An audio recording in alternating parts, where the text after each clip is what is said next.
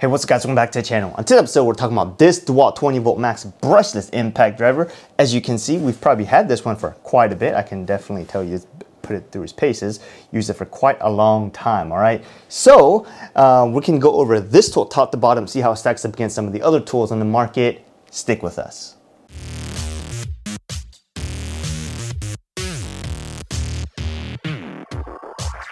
Alright y'all, so this right here is a DEWALT DCF887. It's a 20V max brushless impact driver, and for the longest time it was DEWALT's flagship impact driver, which means, you know, one of their best of the best or whatnot. And they haven't really had too many reasons to update it, and they did kind of, I think, release the 888, which has the same impact driver with Tool Connect, and fairly recently they released 20V max atomic one, which is supposedly smaller and faster and more powerful. So we'll test that one in one of the later episodes. But for today, we're talking about this one right here.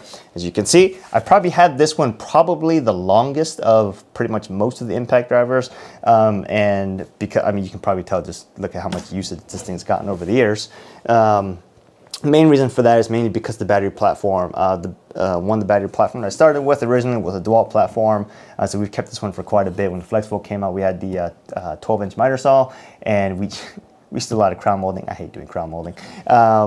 But anyways, long story short, because of the battery platform we were in, this was one of the original impact drivers we kept around, and we kind of just used it for quite a bit. So anyways, as you can tell, kind of put it through its paces. But without too much further ado, let's get into the marketing hype, and then we'll take a better look at it. All right, so this is DEWALT's DCF 20V max XR brushless cordless 3-speed 1/4-inch impact driver.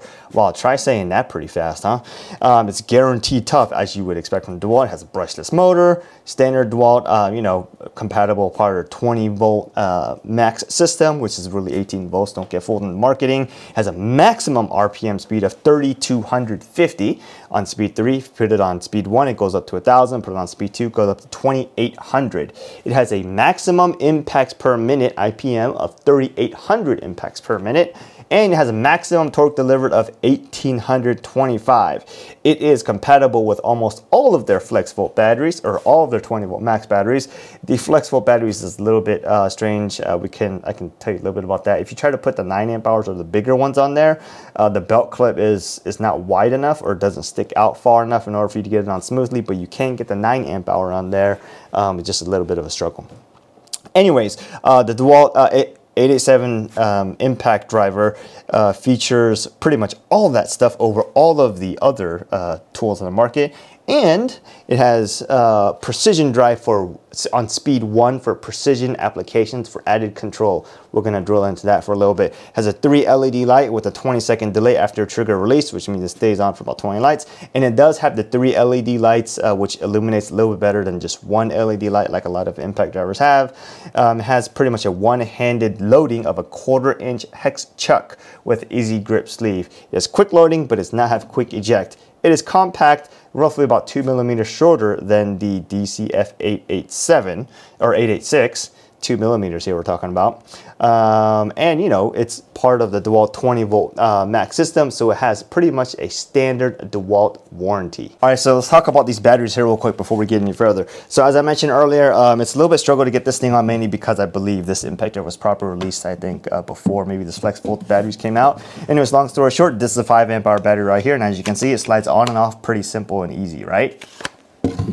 So if you take this 9 amp hour FlexVolt battery, try to slide it on, you can tell right here is where it really slides on, or the belt clip rubs right up against here, and you would think, you know, you can't really fit it on. You just got to put a little bit of force, and it will kind of bend that what do you call it, belt clip a little bit out. So it's not really designed, I guess, in order to do that, but if you did want to use a FlexVolt battery on there, you can.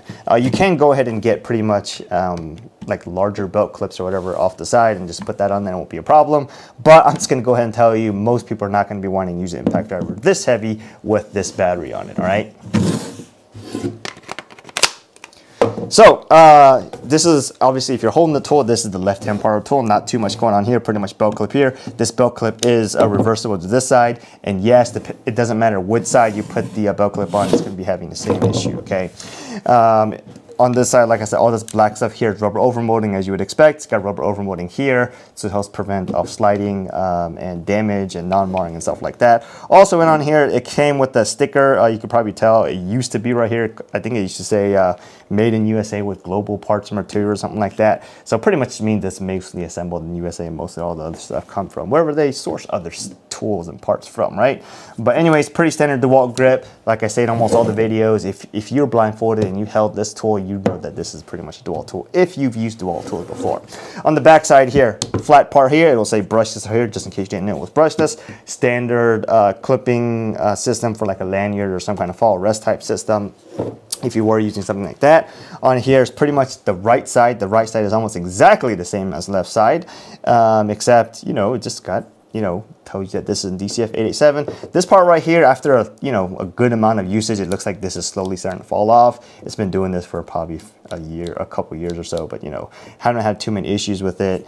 I think some kits may include a bit holder here. Mine did not. I don't really care because I don't really use that bit holder much there to begin with anyways, but you know, that's what's really going on there. So let's talk about this front here, okay? So this front right here has a 3 LED system. And you know, the 3 LED system I've always preferred over the 1 LED or even 2 LED systems they've usually had right above the trigger or right here, mainly because this is exactly where the work item is and you don't have to worry about something being in the way. Like if you're working somewhere, usually sometimes there'll be like a wire or something covering it up right here, or if you're just trying to, you know, get into somewhere and, you know, for whatever reason, it's blocking the LED here, right? So this is always preferred, you know, but to each their own. Just a preference thing. So let's talk about this collet here. This collet is a quick insert collet, meaning you just, you know, take one in, put it in, no problem, it'll stay in. You just pull it out. You can pull it out one hand, you just pull it out, no problem. I have, as you can see, we've used it for quite a bit, and through all the years of usage, have not had an issue with this collet. It holds the bit pretty well. It's never really caused issues. Nothing's really ever gotten stuck. There's been maybe a couple times we broke, what do you call it, socket adapter in here, but you know, you just bang in a little bit, it'll come out no problem. So let's talk about the variable speed trigger option in here. So it does have a nice variable speed trigger, pretty standard as, you know, you would expect in most DeWalt tools. Right now it's on speed 1, right? And speed 2. And on speed 3. So it does work pretty well. I mean, like most DeWalt variable speed triggers do. It will just go in here real fast, just in case, you know, you wanted to see full throttle speed real quick. Right? 2. No problem. And 1, which is the precision drive mode. We'll talk about that in a little bit. No issue, okay? So let's talk about this precision drive for a little bit, mainly because it is a little bit interesting and varies a little bit from other impact drivers you may see on the market. So the way that this precision drive mode works is after it comes to a point where there's enough resistance where you would expect hammering action, it takes a quick pause and then it decides to start hammering. Let me demonstrate for you. All right, so this is right here, a spec screw. You know, this DeWalt DCF887, we're gonna put this on mode 1 and we'll show you precision drive. Just watch the trigger pull here and then just look at the delay before it starts triggering. Check this out, here we go.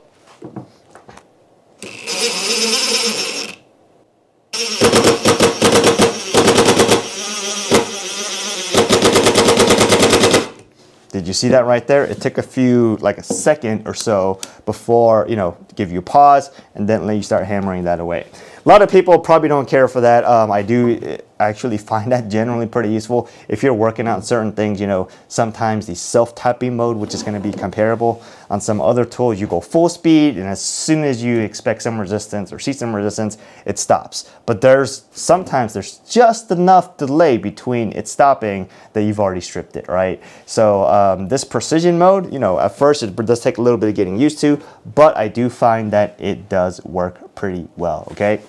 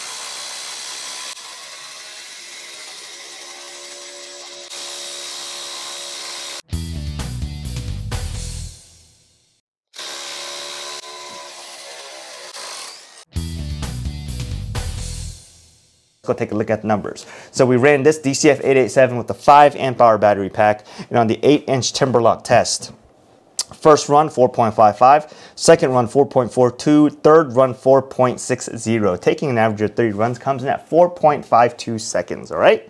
Moving on to the medium duty lag test, which is really 5/16 by 6-inch lag test. First run 4.35 seconds, second run 4.12, third run 4.28. Taking an average of the 30 runs comes in at 4.25 seconds. Okay. Moving on to the 1/2-inch by 8-inch lag test, the heavy duty lesser movable object test. First run 25.07, second run 20.65, third run 19.48. Taking an average of the 3 runs comes in at 20.73. Okay, and this tool with the 5 amp hour battery weighs in at a whopping 3 pounds 7.1 ounces. Okay. So the total performance score of this tool and this battery combination comes in at 30.51 seconds. Okay, where does that put that? That puts that right in 4th place, right behind the Milwaukee 2853, right, which had a 26.06, and now this has 30.51 seconds. Okay, we'll drill into the numbers, more into the numbers in just a little bit. So, you know, some people are mostly going to wonder, how does the tool perform if you put a bigger battery pack on there? So we used the 9 amp hour flex volt pack and put it with the 887. So let's go take a look at those numbers. First run on the 8-inch Timberlock test, 3.88. Second run, 3.83. Third run, 3.65. Taking an average of 30 runs comes in at 3.79 seconds. Okay. So that is faster than with the 5 amp hour battery. Just wanted to point that out. With the 5/16 inch by 6-inch lag test, first run 3.67, second run 3.67, third run 3.60. Taking an average of 30 runs comes in at 3.65, as you would expect. So just because it was too close, or the numbers were just too consistent, I did run the time stopwatch check again twice to make sure we didn't use the same clip. And yes, that is verified, did double check it, and the numbers did come out to that. Okay, so that's actually a lot of consistency on that part. Moving on to the 1/2-inch by 8-inch lag test.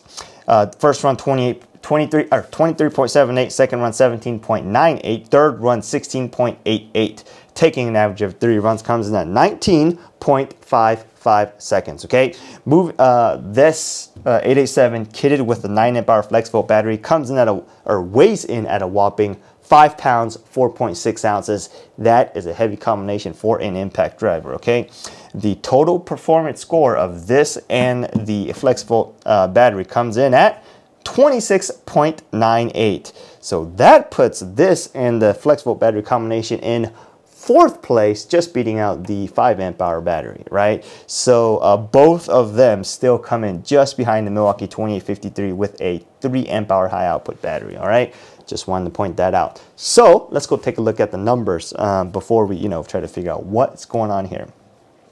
So if you look at it on the 8-inch Timberlock test, with the flex volt battery, it was 3.79 average. With the 5 amp hour battery, it was 4.52 average. Okay, there's probably close to maybe around a second or so in terms of difference. But if you look at it, it's not really that much of a difference. Even if you compare it to the Milwaukee 2853, averages between 3.99, which is around 4 seconds, to like low 3s, right? 3.33. You're not seeing a huge difference.